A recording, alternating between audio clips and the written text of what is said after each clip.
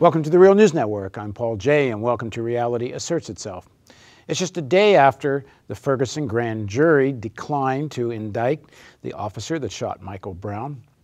The jury process itself, as many people have commented on, was extremely secretive. It was a choice of the prosecutor to do this, but the decision-making of the grand jury is not really known. We don't know the process they went through. We do know from the press conference that every possible stereotype of a black man was portrayed in the delivery of the prosecutor. We're told Michael Brown moved towards the officer. We're not given any detail in that press conference, at least, what that movement towards the officer was. It just evokes a black man moving towards you is threatening. If there'd been a trial, even a legitimate preliminary hearing where this information could have come out, people at least could have had some transparency. Right now it just plays on rather evocative and essentially racist imagery. This has nothing to do with the actual innocence or guilt of this officer. I don't know. I haven't seen all the evidence. I don't know all the process and what happened that day. And isn't that the point? We don't really know. And an extraordinary use of the grand jury covered all of this up. So why? Well, we're not going to get into the detail of all this. What we're really going to do is pick up on our Reality Asserts Itself series with Eddie Conway and try to talk about some of the underlying issues here. So joining us now in the studio is Eddie Conway. He's a former Black Panther. He's the author of Martial Law, The Life and Times of a Baltimore Black Panther. He's now a producer at the Real News Network. Thanks for joining us. Okay, thanks for having me. I mean, one of the main themes in your book was your decision early on to defend your humanity, that the prison system, part of what it does is try to grind down your humanity, kind of turn you into an animal that will then be herded by guards. But that's true outside of prison too, is it not? This link of racist ideology and dehumanization, and we as a society, or those who benefit from it, we dehumanize those who we want to super exploit. Yes, and just to step back a minute to look at the prison experience, what we found was that in order for the guards to have authority, they have to continue to make efforts to dehumanize every person they see in the population. And toward that end, in the prison system, they took away all of our personal clothes and they put us in uniform. They took away the ability for us to put on oils, to smell nice, to be able to walk around with an individual identity. And in the mess hall in particular is one of the places where they constantly reinforce the authority of the correctional officers. Say a guy is 18 years old, he just finished high school, he gets hired by the state, it's a good job, it's job security, and he comes into the prison system, and the prison system has thousands of guys in there, some 70, some 60, some 50, but a lot of seasoned kind of people, and then he's got to have the authority to say, go over there, do this, do that. And the way they do it is they reinforce that authority by having him challenge your humanity. And so that same process takes place out in the community, and it's just strange. Last night, I rode past several young men sitting on the side of the street with their handcuffs, with their hands cuffed behind their back, and a police standing over them and another police talking, and it is stuff like that that constantly reinforce the authority. And it also dehumanizes the population because at some point you become so dehumanized, you find ways in which to make the authorities happy, like hands up, say, or I'm slowly reaching for my wallet, and other kind of indications that makes you assert yourself to help them abuse you. This goes right back to slavery. The elimination of individual identity, if I understand it correctly, it was illegal to read, to learn how to read. It was illegal to teach a slave to read. The idea of having a conscious, being a fully conscious human, it seems to me that the dehumanization is on two sides. One, you need society to dehumanize people that you want to super exploit, whether it's slavery or something akin to slavery. Certainly mass incarceration is pretty close to straightforward slavery. And then low wage, massive low wage section of the population, mostly black and people of color, another form of super exploitation. But also in terms of the exploiter, in terms of their own head. Somehow you can rationalize this because these are really subhuman people. So, I can do this without and still feel good about who I am, and I'm still going to believe in God and go to heaven. The underpinnings of it is the society still wants a super exploited section of the population. Yes, obviously the people that are benefiting from that kind of arrangement, whether you're talking about slavery or the multinational corporations today, their bottom line is profit, and their secondary concern is security. They want to be secure in their particular domains. They want to have their stuff secured so that the people that are at the bottom of the rim, that's unemployed or underemployed or that's hungry, that live in dilapidated housing, those people always have a certain amount of frustration in them anyway. They grow up in an environment, and they grow up in an environment where they see people fighting over crumbs. And all too often they look toward where there is money, where there's power, and they might strike out. And even when they don't strike out at the money or the power, they might strike out at other ethnic groups because of the association of the symbolism they recognize, right? It's then one of the tasks of the guardians of society to find out who in that particular community might represent a threat, who might organize, who might be emboldened and stand up or speak out against somebody. So there's a constant level of across-the-board harassment to see who will respond. And then once that person responds, that person has a resisting arrest or failure to obey an order, that person goes into the prison system, that person is labeled. Then from then on in, that person loses his right to vote, but also that person is identified the next time there's an encounter. But it's those encounters that are primarily for the community to see, okay, see what happens to the outspoken person, see what happens if you stand up, now look at what happened to this person, and you shouldn't stand up. It seems to me it's like what you're saying in the prison, like the guard needs to establish the authority. Well, the authority is based on fear.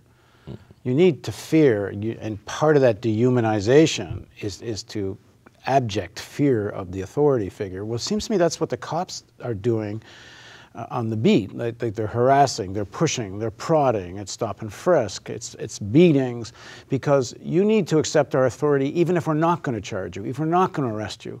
You just have to be afraid of us because society wants, through the police, and I say the elites who run it, but not only. There's a lot of people who kind of want this outside of just the elites. They want people to internalize this fear so they don't act out. And then if you want your police force to be the hammer, you got to back them up, which means you go to extraordinary means like this grand jury, because you don't want the cops second-guessing the use of force. You want them to be the hammer and not to be afraid of being the hammer. And you go to extraordinary means to protect them when they are the hammer.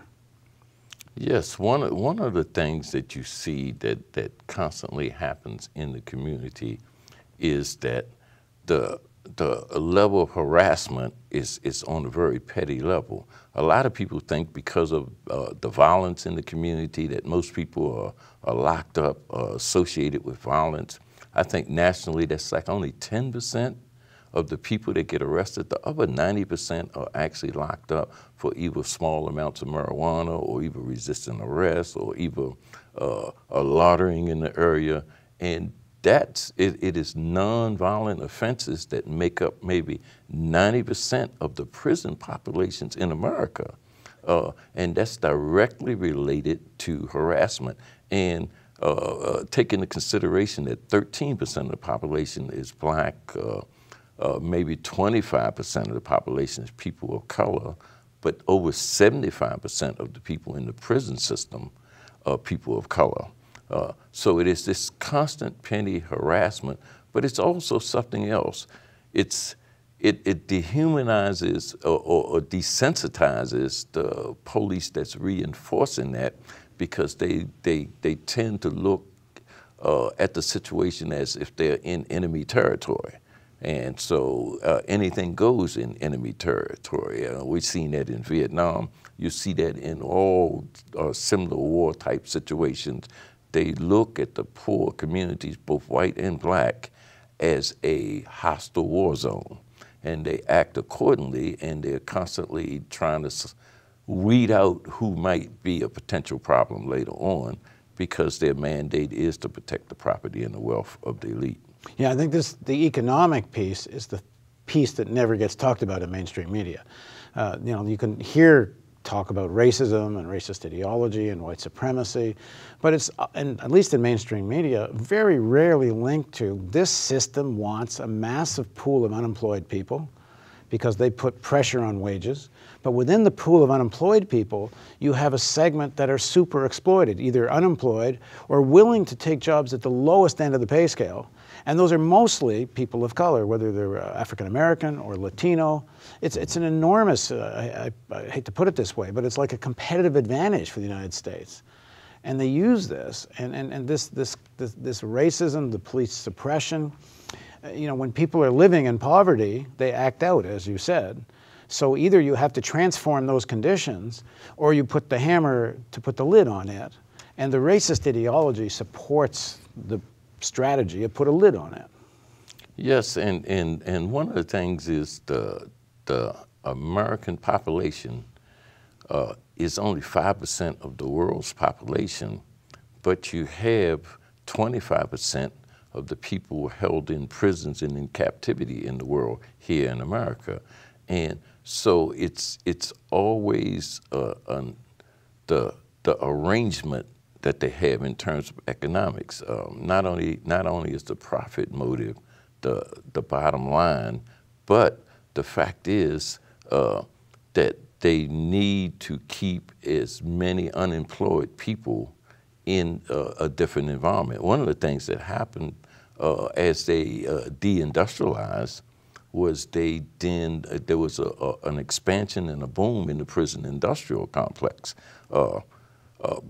10 years before that happened, communities were like, not in my neighborhood. Don't put a prison here. Don't do this, don't do that. But then the factories left, and all of a sudden the communities were saying, well, we'll give you tax incentive. We'll do this. We'll make sure that there's 80% of capacity in the prisons, et cetera. And so all of that kind of like works together to continue the elite's profit making. Because now what they do is, or what they have done, is they have used certain segments of the population to incarcerate, prison, and hold people in captivity, and they use other parts of the population to fill up those prisons and to fill up those cells. At the same time, they'll continue to make enormous profits, but they've created something else, divide and conquer. You know, white people can't work with black people, or the urban youth is in hostile territory when he's in Hagerstown, so then he ends up with a certain mindset. The guards in Hagerstown or Cumberland or other rural areas has a certain mindset because they're constantly in clashes with the population that's black. And so it distracts everybody from what's really going on. Both groups of people are being exploited and are being super exploited, but we can't organize and we can't get together and look at the common cause of our problem because we're right there in each other's face. Which is why the defense of the police by the state apparatus, by the whole media complex, by the elites, they have to defend the police and not allow, for example, civilian review of the police that would have real authority. You know, hire and fire the chief, hire and fire cops. Simply make force used beyond reasonable force illegal and charge cops and send them to jail. If you start doing that, you start undermining this coercive authority you have that enforces these social conditions. And racism kind of underlies it all. Oh, because the black man's a threat, so we're all going to turn the other way when we know this mass incarceration and such is taking place. Yeah, and another thing that should be pointed out is that sometimes you have black officers, sometimes you have Latino officers. They're just as aggressive and just as committed to suppressing people in the poor communities as the white officers are. And it's a mindset that's created by what I would call white supremacy. And it's also a mindset that is covered by institutional racism. Even black guards look into the community, or black officers look into the community and see the community as a threat. And because in most cases they have arrived, they have moved out in suburbia, and they see the community decay. But even if there even is some truth to it, in the sense that, of course, in impoverished areas, there's higher crime than in areas where people are not impoverished. But but the cops are certainly not encouraged to ask why, and they take it as a given. And I guess it's cops need to start thinking about what the heck they're doing here, and the why of why they're facing this kind of violence in the streets. Because for sure they are facing, going to poor areas of Baltimore or anywhere in the world, you're going to find higher levels of violence than in areas that aren't poor. You know what the problem is? Socialization. I mean, until you can figure a way to control the education in the community. I mean, obviously the problem is economic, but early on young people are socialized to see society in a certain light.